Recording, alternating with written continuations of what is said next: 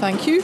That concludes the debate on tackling Scotland's mental health crisis. It is now time to move on to the next item of business, which is a debate on motion 8946 in the name of Martin Whitfield on Standards, Procedures and Public Appointment Committee's 10th Report 2023, Session 6. I would ask members who wish to speak in this debate to press the request to speak buttons.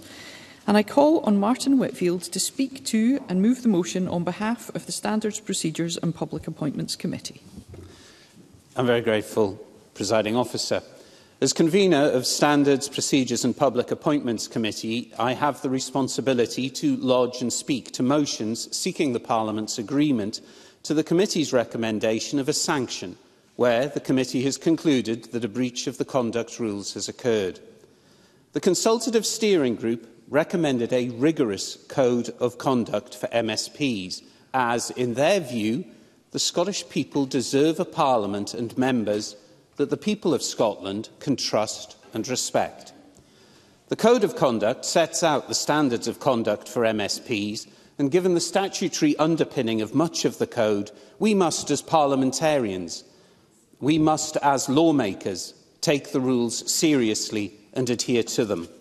The Code also provides for the enforcement of the rules, and over 4 weeks the SPPA gave detailed and thorough consideration to the report submitted to us by the Ethical Standards Commissioner on the complaint made against Maggie Chapman MSP that she had failed to declare a registrable financial interest. We carefully considered the provisions of the Members' Interest Act and the Code of Conduct in relation to declarations of interests.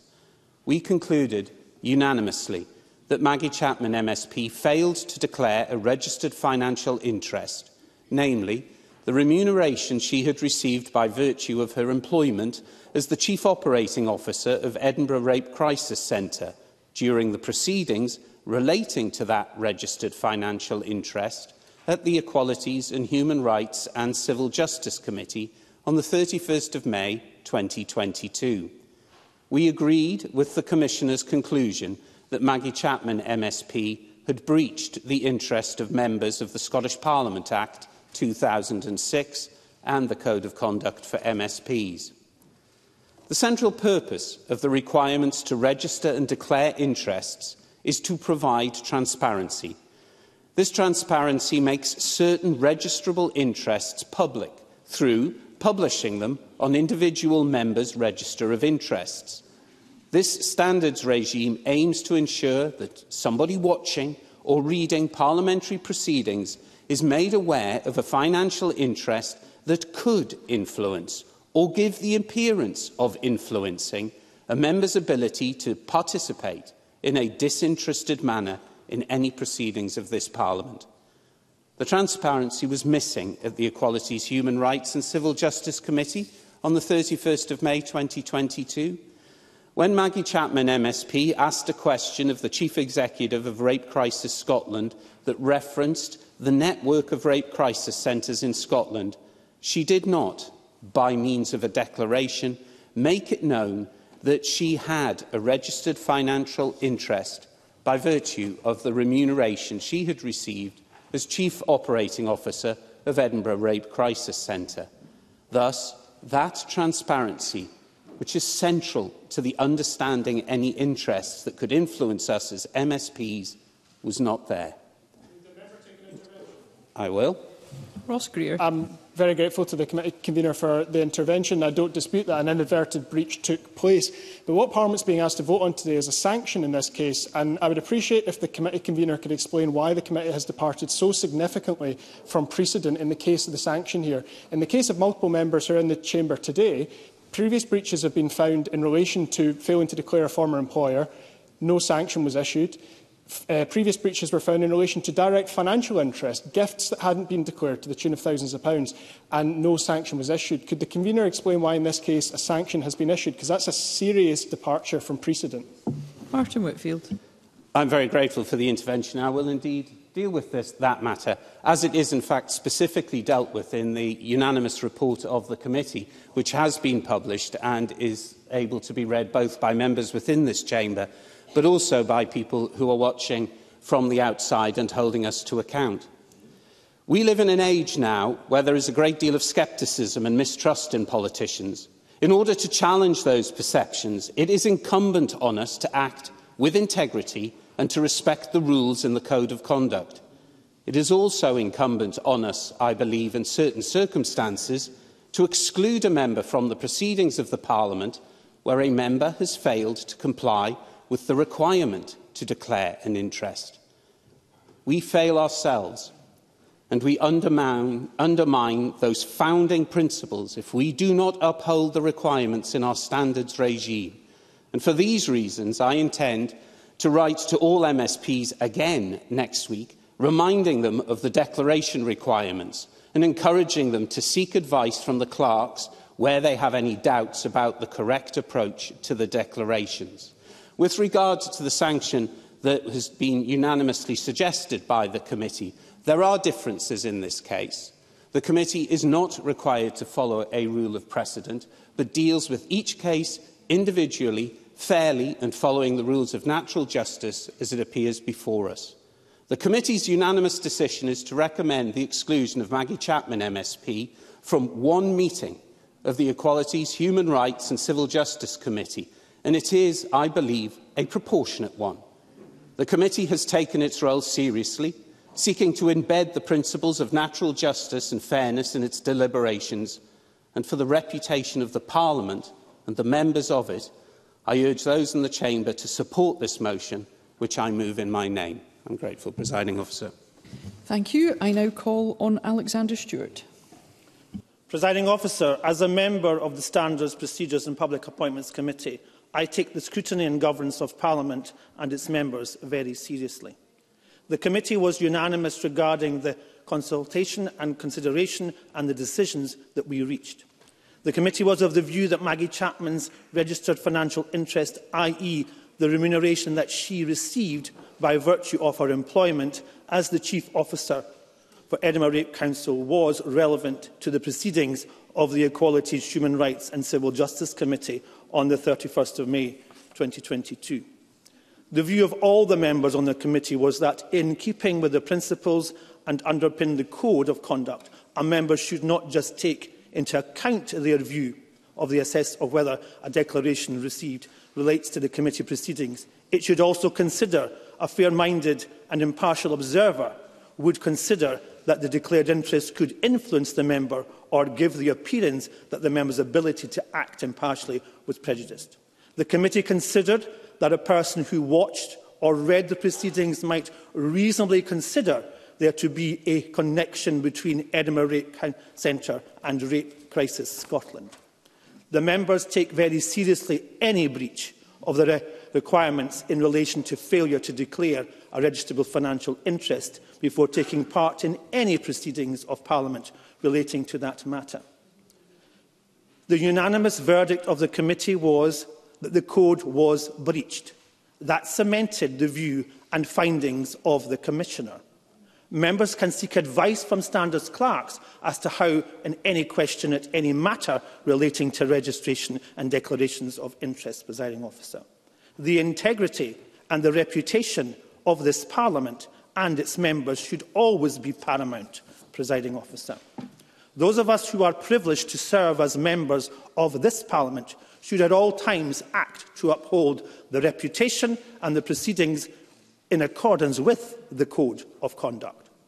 When Parliament delegates the decision to the Standards, Procedures and Public Appointments Committee and it comes back with a unanimous decision, that decision should be respected, Presiding Officer. Thank you. Thank you. I now call on Rhoda Grant. Thank you, Presiding Officer. We as members of the Scottish Parliament have a privilege, and the privilege of serving the people of Scotland, and we must do that in their best interests and as transparently as possible. It's right they know of any interests that we may have that could influence our decision-making.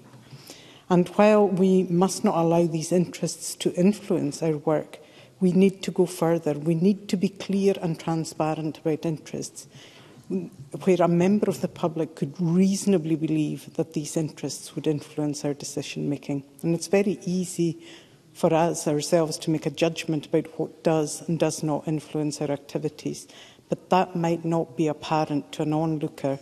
I don't think anyone in this chamber would believe that they are influenced by the things that we declare in our register of interests. Quite the opposite.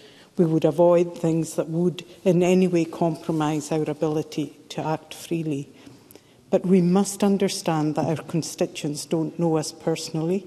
We must also recognise that they might reasonably believe that we could be influenced by certain interests. And that's why we have a register of interest, and that's why we as MSPs must take every step to ensure we abide by the rules regarding the register of interests and the declaration of those interests. I thank the committee and the Commissioner for their work in the case. I note that this is a unanimous report from the committee, and the penalty they propose is not overly detrimental. However, what it does do is provide a very useful reminder to us all to be meticulous in registering and declaring our interests, and for that reason I will support the committee's recommendation and urge colleagues to do the same. Point of order, Christine Graham. I'm seeking your guidance, Presiding Officer. A general point I'm making. In my time here, we've had several instances of standards, recommendations and discipline of various MSPs. But I'm concerned that the issue raised by Ross Greer has merit in that we do not appear to keep a note of precedent. In any court proceedings, you have a note of precedent of the kind of penalties imposed in similar circumstances. And all I'm asking, Presiding Officer, who or why and if we should keep a note of precedents of decisions made in the circumstances and the various disciplinary consequences that occur for MSPs. I think that's fair. It's not influencing my decision in this particular case, but I do think we have to take a view on it in fairness to any MSP who may subsequently be subject to discipline.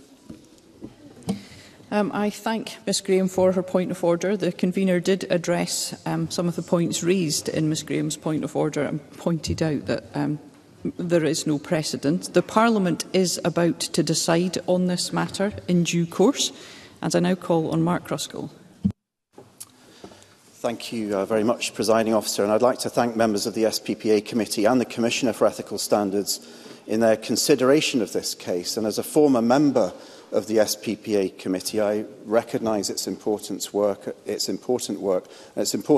upholding the values and standards of this institution. The Green Group in Parliament therefore respects the decision made by the SPPA and the Commissioner in deciding that my colleague Maggie Chapman breached the Code of Conduct, and we do not wish to reopen that decision. However, we struggle to agree with the decision to impose a sanction, because this goes against the recent precedent set by this Parliament in dealing with omissions to declare a financial interest.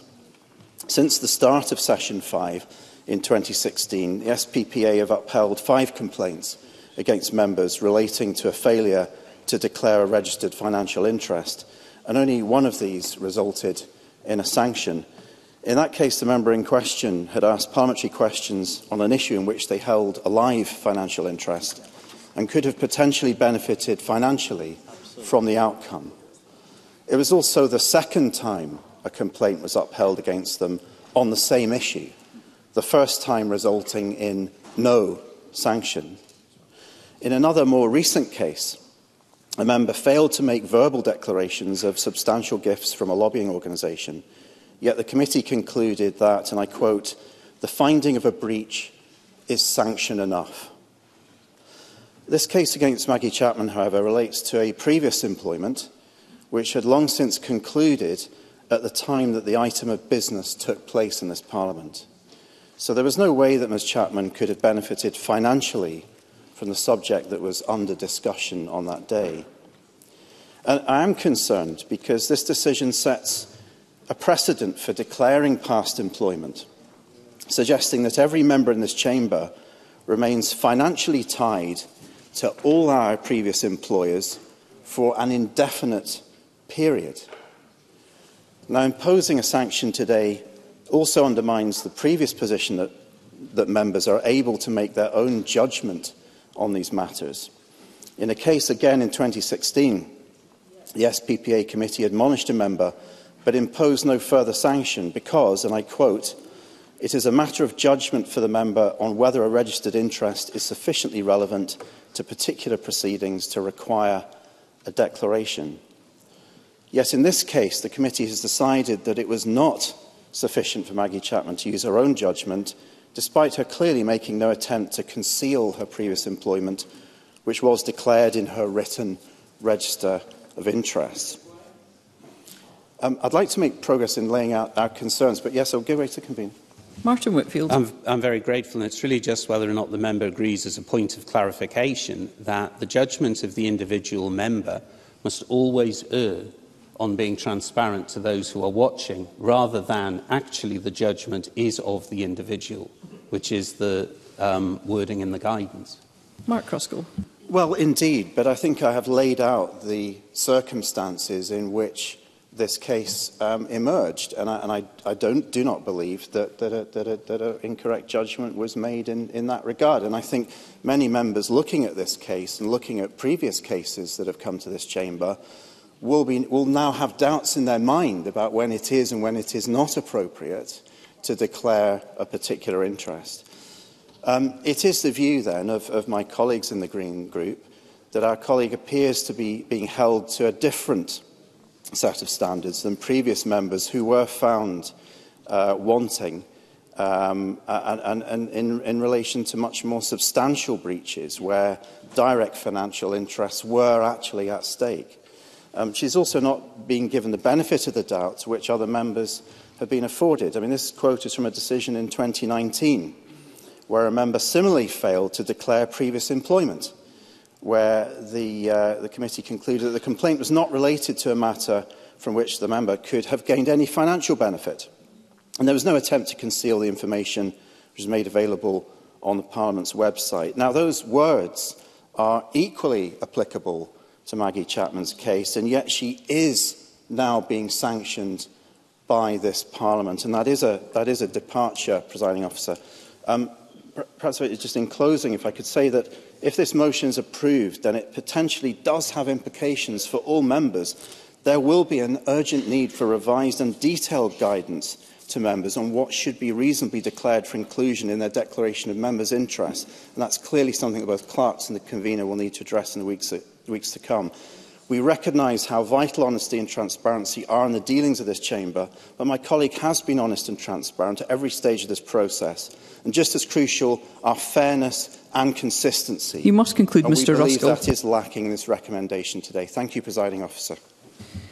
Thank you. That concludes the debate on Standards, Procedures and Public Appointment Committee's 10th Report 2023, Session 6. It is now time to move on to the next item of business, which is consideration of Business Motion 8986 in the name of George Adam, on behalf of the Parliamentary Bureau, setting out a business programme. And I call on George Adam to move the motion. Thank you, Presiding Officer, and moved. Thank you, Minister. No member has asked to speak on the motion, and the question is that motion 8986 be agreed. Are we all agreed? Yes. The motion is therefore agreed. The next item of business is consideration of Business Motion 8987 in the name of George Adam on behalf of the Parliamentary Bureau on timetabling of a bill at Stage 2. And I call on George Adam to move the motion. Presiding Officer, and moved. Thank you. No member has asked to speak against the motion, and the question is that motion 8987 be agreed. Are we all agreed? Yes. The motion is therefore agreed.